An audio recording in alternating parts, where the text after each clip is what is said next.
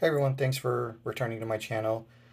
This is a Karas Custom K-Series version 2 fountain pen in orange.